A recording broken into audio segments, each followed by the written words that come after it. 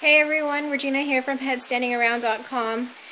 Today is day 4 of my 90-day blogging challenge. Yay!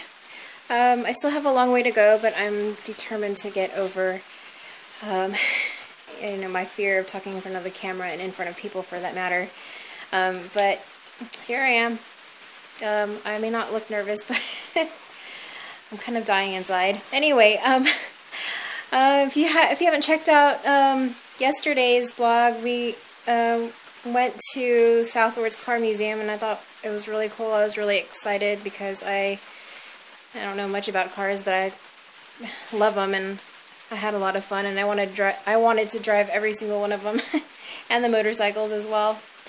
Anyways, I made a decision today to do a 5-part success series, and this is part 1.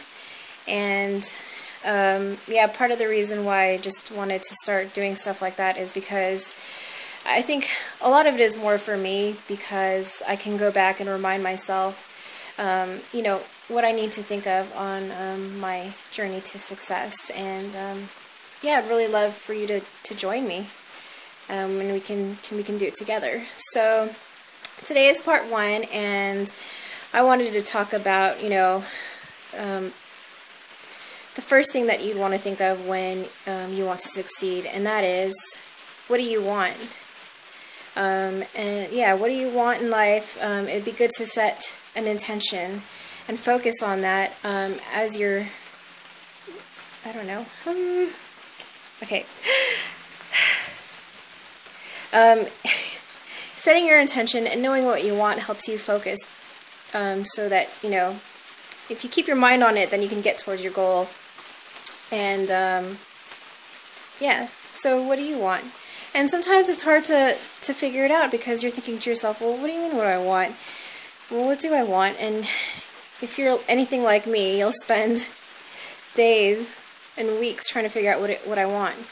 And I have an exercise that I do now and then, and it's actually, you know, helped me quite a bit. Helped me quite a bit to get me into the mindset of success, and that is to sit down for 10 minutes and, you know, pull out a piece of paper and a pen, and for 10 minutes just write, just keep on writing without any interruptions about what you would do if money weren't an object.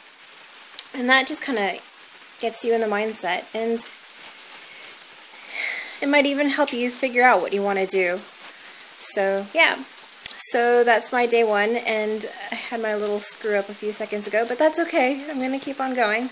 My intention is to finish this 90-day blogging challenge with less mistakes and less redos. So anyways, hope you have a great day. Thank you for joining me, and I will see you tomorrow.